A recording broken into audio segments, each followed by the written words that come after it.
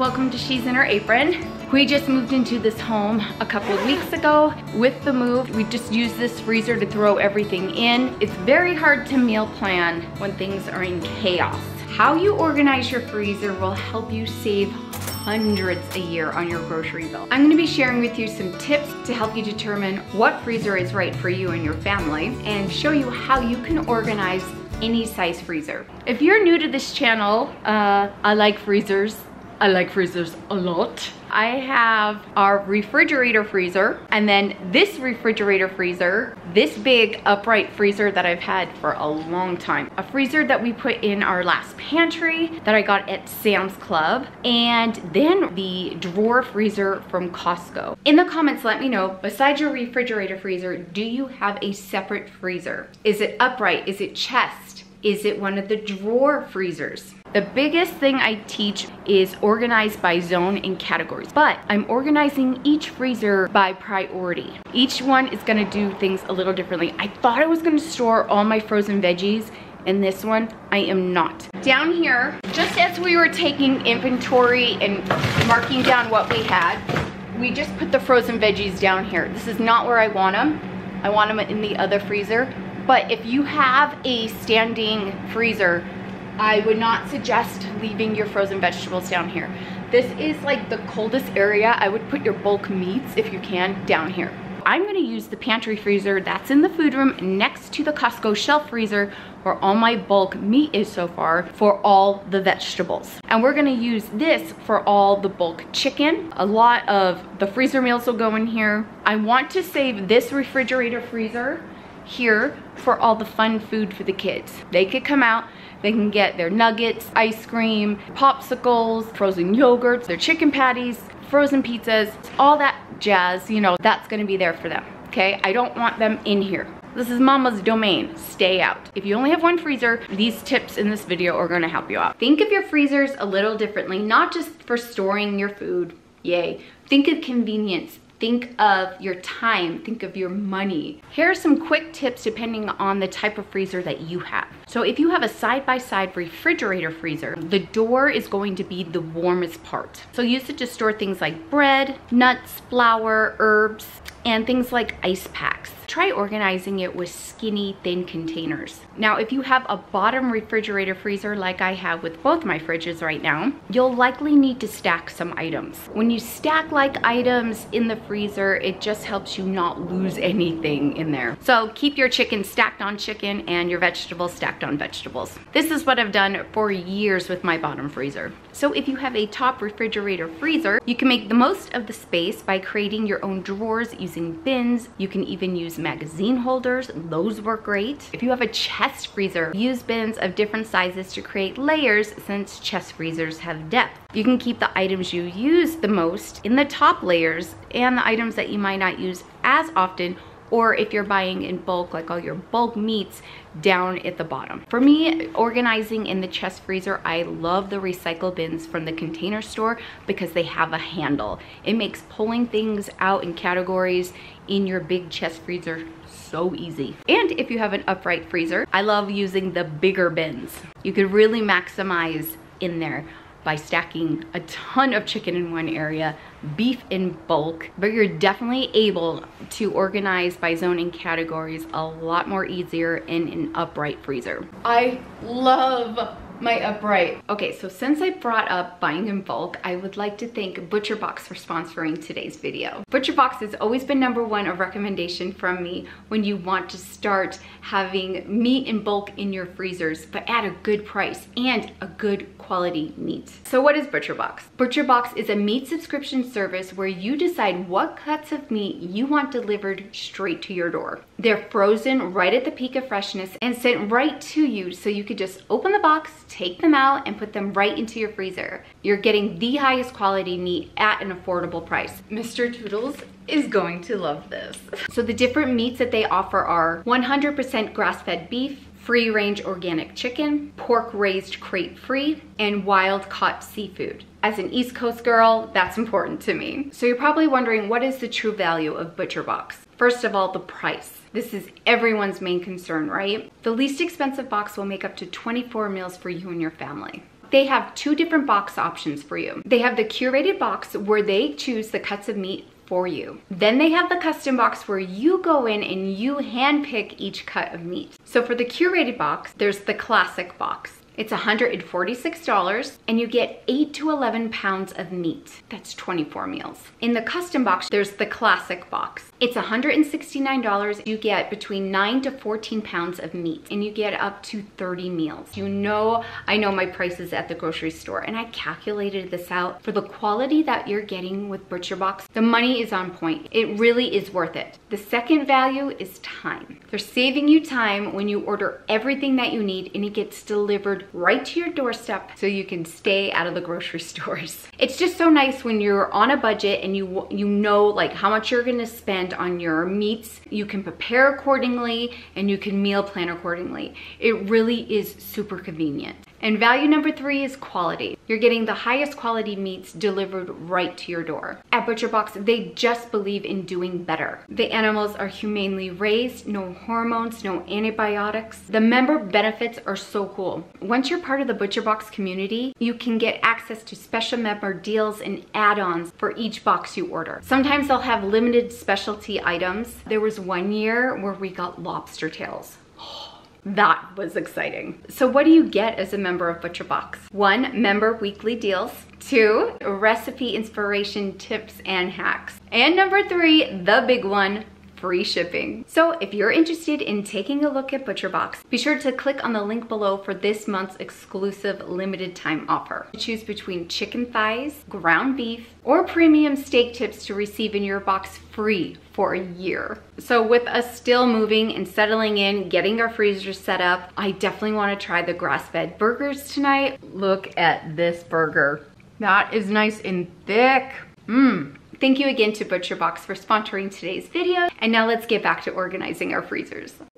Okay, remove everything from your freezer. Getting everything out will help us see what we have and decide what needs to be eaten first. So you're basically meal planning for the week while doing this. I have some meals for the next week that I already see that I can put into the rotation. So I found a bag of hash browns that need to be used up, some chicken that definitely needs to be used up, and some smoothie packets we gotta hurry and start downing so we can make new fresh ones. So during this process, I noticed some things that we need to eat up. If there's a mess in there, take the time right now just to hurry and wipe it out. You don't have to go too crazy, just get it cleaned up. But when you're doing this, you're going to take inventory. We gotta know what we have. That way we're not wasting money. We can make our meals and meal plan for the week. I have my gloves.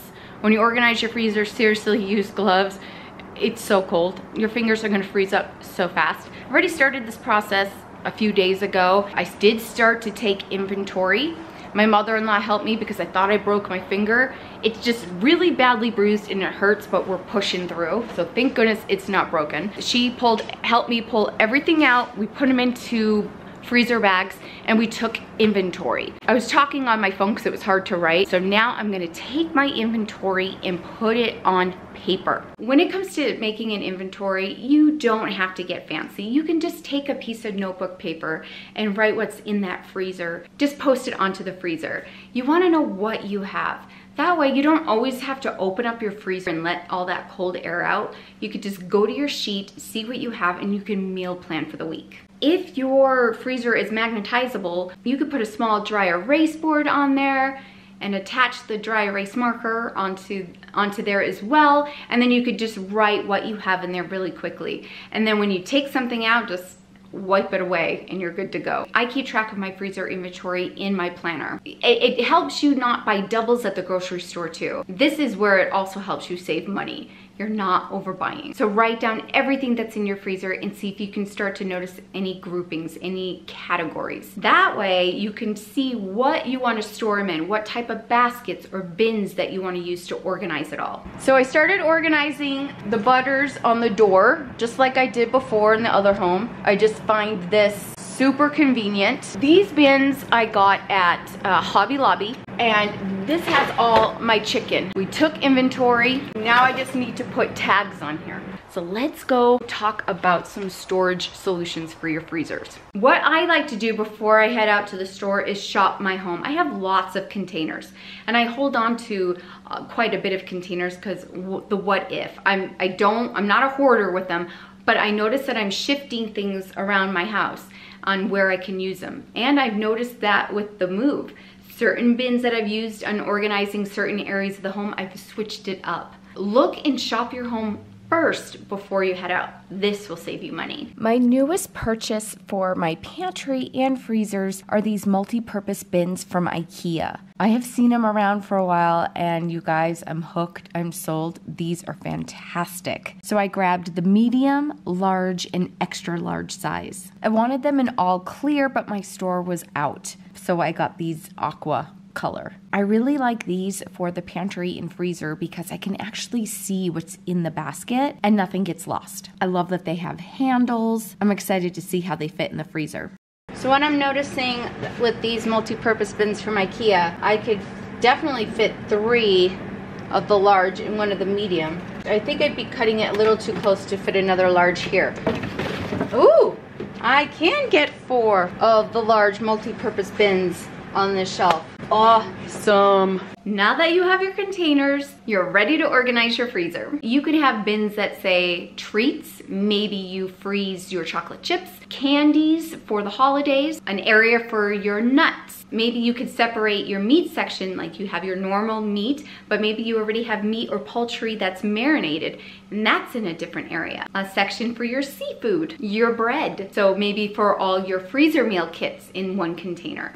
Your homemade TV dinners that you made in one container. Maybe your barbecued stuff in an area. A section if you store lunch meats, maybe it's a little bit over by the bread. A bin for your fruit. And maybe an area where you can find all your frozen bags of like veggies. A bin or a basket for your baking. I like to freeze pie filling. I love freezing cookie dough. I like to store taco kits, pizza kits. You could do pasta kits, burrito kits. There's so many. I only have 2 taco kits left in my freezer. I do have a video where I share with you how to make kits. I do have a video, I'll leave it below for you. But I am making more soon, so definitely tune in. There's so much that you could do and so many ways to take advantage of your freezer so you can make things quickly. And maybe you have a section in your freezer or a certain freezer dedicated just to your make-ahead meals. I do have a freezer for that.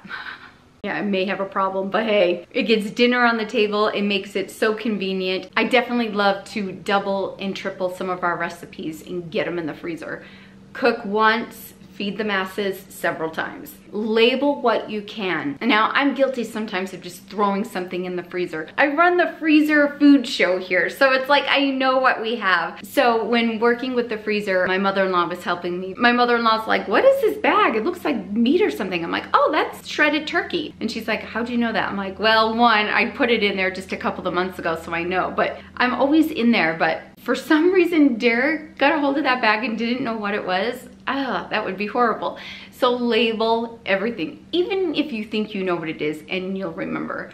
Trust me, you don't want to mix up chicken stock with pineapple juice.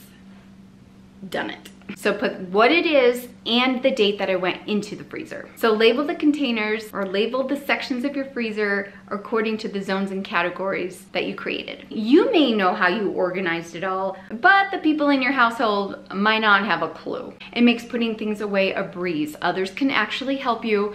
Go to the freezer and put things in the right section. You can use the Avery labels, you can use stickers, you can even put a piece of masking tape on and write on the piece of tape. Do you, but make sure you label. I got a sneak peek of my dad's freezer system. He does a really good job of organizing and he's letting me share it with you. My dad also has the drawer freezer from Costco, and by the looks of it, the priority of this freezer is to store his cheese and frozen vegetables.